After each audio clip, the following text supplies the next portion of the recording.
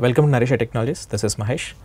In my previous video, we discussed about we listed what are the features of Java 9 we listed, and in this video, we'll discuss one of the Java 9 feature, that is REPL. So, of course, modularity we'll discuss in the coming videos. Now, in this video, we'll discuss about this REPL. We'll discuss. So, in the first video, just I given a brief introduction about what exactly REPL is. We call as a interactive programming. I mean, without creating any Java classes or without creating any main method. You can write some statements, and you can get a prompt response. You can get, and you can see the response whether the statement is valid or not. That kind of support you'll get with this REPL. That REPL support you are going to get in Java by using a tool called JShell. Okay, so once if you install this Java 9 version, if you install in your system, and you'll find a tool you'll find in the JDK folder. If you explore the JDK folder in the program files where you install the Java version. Java JDK 9. If you open this bin folder, you can find a tool you can find here called JShell is one tool you can find in here.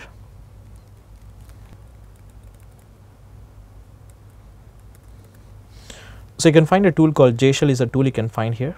If you want, you can see the properties. You can see JShell is a tool. Okay, so in the JDK platform, you're going to get this JDK tool. You're going to get, if you want, you can go to bin folder and you can see the JShell tool you can find in the JDK bin folder, 9 bin folder.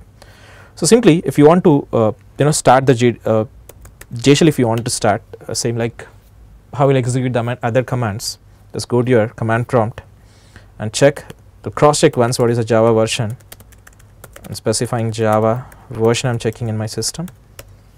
It's Java 9 version. If it is Java 9. Simply you can type JShell. So you're going to get a welcome message you will get. So welcome to JShell version 9. For introduction type, just specify /help for introduction. So let's take initially we are the beginners, we don't know anything about this JShell, right? Simply what we'll do is nothing but we'll specify /help.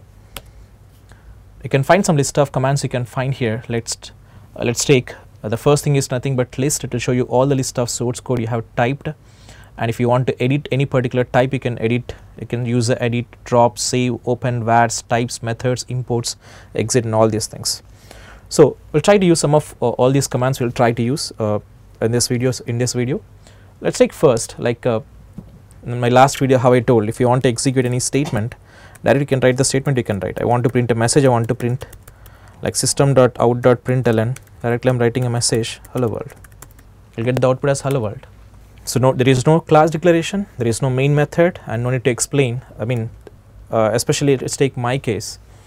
If I'm taking introduction class, first day core Java class, and I'll write this code, but to explain this one, I had to explain about what is class, what is public, static, void, main, and all. But now it's not required to explain all those stupid stuff like public, static, void, main, what is string array, and all.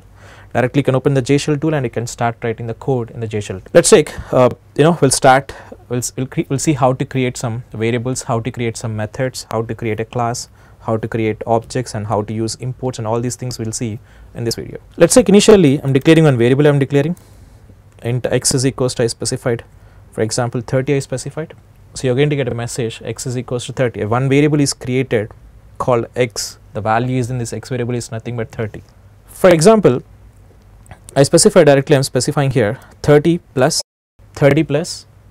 for example 5 is specified. Let's see what is the output you are going to get now. So you got the symbol as $3 is a symbol we got. So $3 is a symbol. What is this $3? And one value is stored called 35. Let's see what is this $, is nothing but there is a command in JShell called, if you specify /list, you are going to get the code list, you are going to get what you written. I'm calling /list. Let's see here, the first statement written in our code, written system.out.println. One identifier is given for this statement called 1. Next, after the second statement, we specified 30 plus 5. The one identifier is given for this statement. Sorry, second statement is specified x. You get one variable you created. One identifier is given for this one called 2. And the third statement written 30 plus 5. And that value is stored in this identifier called 3. And wherever if you want to get a value, for example, simply you can specify $3, you can specify. Let's see what is the value you are going to get. We got 35 we got. So we are specifying an identifier When you specify identifier, we got the value we got. So when you specify this statement called 30 plus y, internally that value is stored into an identifier called $3 is the identifier. So whenever you want to get that value, simply you can call $3 you can represent. Okay, we are able to create the variables we are able to create. We are able to create the variables as well as, if you want, you can see some methods also you can create. Let's take for example, I'm creating one method I'm creating, void for example. Display is the method I created, void display. I can write some message like system.out.println, system.out.println. I'm creating one message I'm creating here called welcome to NareshIT is a message I'm writing, welcome to NareshIT. Let's see, once if we click enter, a created method is created called what? Display is a method is created. And if you want to call this method, same like how you call, but here you don't require to create an object and don't require to create a reference and all. Directly you can call this method call. So you got the output you got called welcome to NareshIT.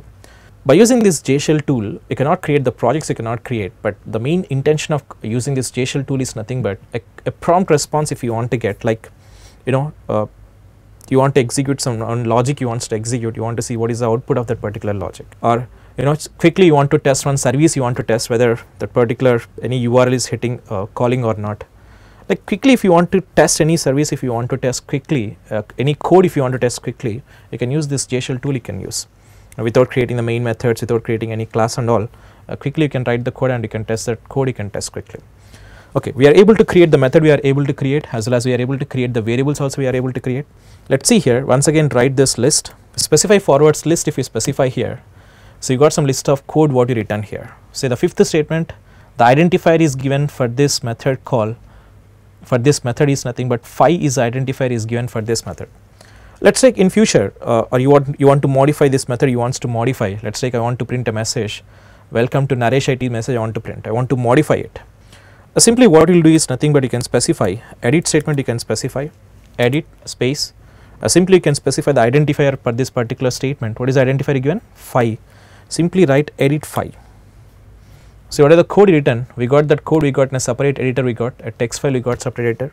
Simply what we'll do is nothing but, it's a swing package editor. It is. If you are aware of the AWT and swing code, you know how to create these kind of window based applications. So you got an editor, we got. Simply if you want, you can modify this one here. Let's take a modifying, of course, because of some issue, it's displaying the text with very small size. So we got the output. We are modifying here system.out.println of welcome to NareshIT is the text we configured. Simply accept this. Accept. See here, we got the output we got here. See, we got a message we got modified method called display. Now if you call this method, if you call, see once again I'm writing here. Once again I'm calling this display method, I'm calling here. If you call the display method, we got a message we got called welcome to NareshIT is a message we got. So meaning we can create the variables you can create, as well as we can create the methods you can create. Now we'll see here, is it possible to take import from the user? Like in Java we are going to use a class called scanner class. By using the scanner class we can take some input from the user, dynamic input from the user. Let's see here, is it possible to take the input from the user? What I'm doing is nothing but I'm creating one string. I'm creating one string.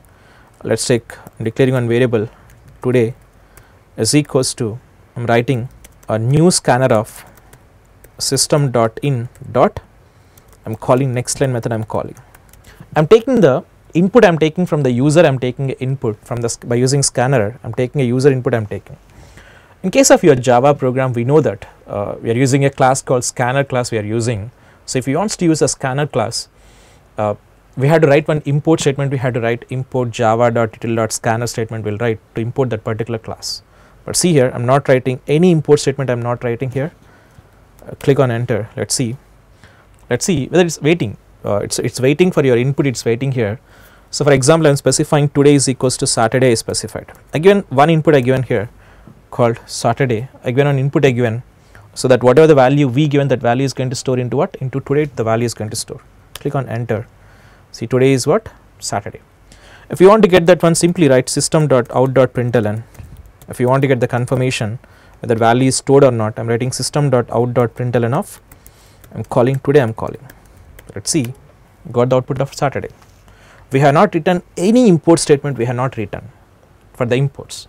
Is it possible to, meaning no need to write not even a single import statement, all the class is going to import? Let's make a small experiment for this. I want to use one more class from a different package. Let's take for example in the SQL class there is a class called statement, or connection is one class is there. Just for example, I am taking a connection class. I am taking here connection con is equals to, I am using a class called driver manager dot get connection. So we'll configure some code, will configure here. Just my intention is just to understand we are using a class called connection from a SQL package. Is it is importing that statement or not? That particular connection class is importing or not? Let's see here. Click on enter. So you got the error we got here, cannot find the symbol what exactly this connection is. Meaning it is not importing a class from SQL package, it is not importing, and it cannot find the symbol driver manager. See here, when you specify in the JShell, there is a command called help, right? Wherever you require a help, just specify forward help / and help. You can find the help you can find here. So now we discuss about this. List statements we seen about this edit statement we seen. We'll see about this save, drop, open and all. And you can find a statement command called /imports is one command is there. See here /imports, the list of imported items you can find by calling this /imports. So simply what we'll do is nothing but just write a statement called /imports. You can see here by default JShell will import these classes from these packages like IO, math, net, util. Okay, it is going to import from these packages. It's going to import. If you are using any class outside these packages, IO, net, and outside these packages, explicitly we had to import that particular class. You had to import explicitly. Like how we'll write the import statement in your Java code. Write import.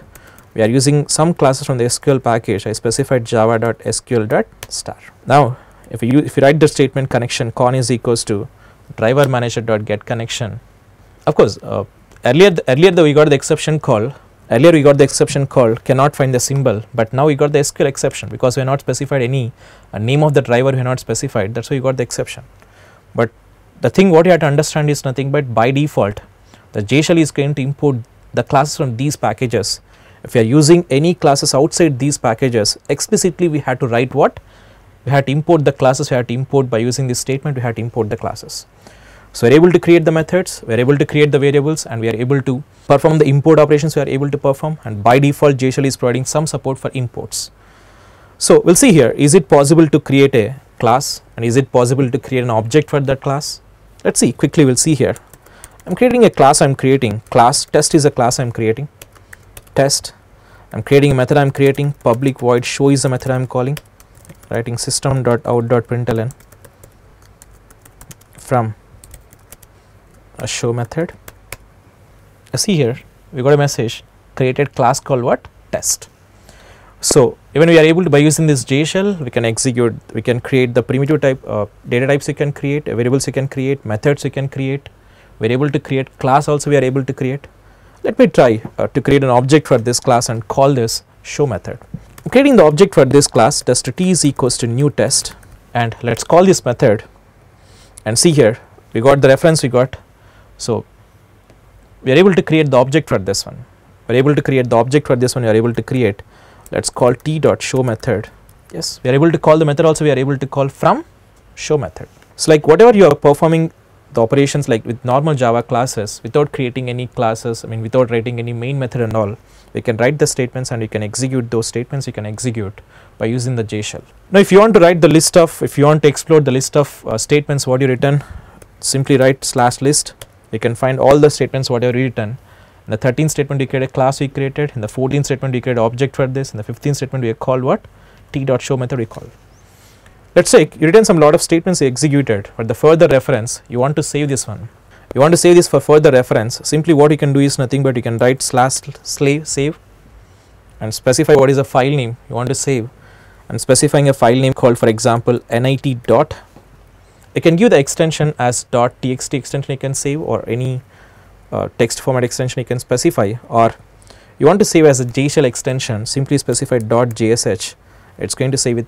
It's going to save the file with extension .jsh. But where it's going to save the .jsh file? That's a question. Where it's going to save this .jsh file? Where it's going to store is nothing but when you specify any when you started this JShell tool, when I started this JShell tool, I'm in the directory called C drive, users folder, Mahesh folder. We started this JShell. So where the .jsh file also create is nothing but in the same folder it's going to create. Now if you want to save into your user defined folder anywhere, if you want to save, you can specify that folder path, you can specify while you are saving this one. Or by default, just if you specify save / file name from which folder you started this JShell, in that particular folder it's going to save that file. Let me explore. I started from C drive users folder, I started this JShell. So let me check in this folder, C drive Mahesh folder, whether it's a file is saved or not, .jsh. C drive users folder, Mahesh folder, the file is created called nit.jsh is a file is created. I'm trying to open this in the edit plus. Yeah, the file is, this is what the file is saved. We saved it .jsh extension. We saved this file, we saved. For later, you want to open this JShell file you want to open. Simply what you'll do is nothing but you can write, if you want to open that existing JShell file, if you want to open, simply you can write a statement /open your file name nit.jsh. See here, what are the statements we written? So you got all the statements we got here. Simply if you want, you can write /list. This is what the JShell file what we created. So the conclusion of JShell is nothing but you cannot create a project, you cannot create by using JShell. Just the intention of JShell is nothing but interactive programming, and quickly you want to write some code, you want to see the output of that particular code, you want to see the output, you can go for a JShell tool. Just for more information, just type /help. It's not too difficult to understand. You can find the complete commands, and you can find the information about this one. Also you can find the information. Simply once your task is what is this vars and methods is nothing but you want to see what are the variables you created, right? /vars. It is going to show you all the list of variables what you created. You want to see the list of methods you want to see. Let's simply write /methods. It's going to show you all the list of methods what you created in that particular file. Once your task is done, you want to exit from the JShell, simply write /exit. It's going to show you a nice message, exit from the JShell. Let's see here, goodbye. And we are exit from the JShell tool, we exit. We got into our actual path we got. Okay. So I hope you understand what exactly JShell and what is interactive programming without writing any main method, without creating any class and all. Quickly you can write the code and you can test the code by using JShell. Okay. So thank you.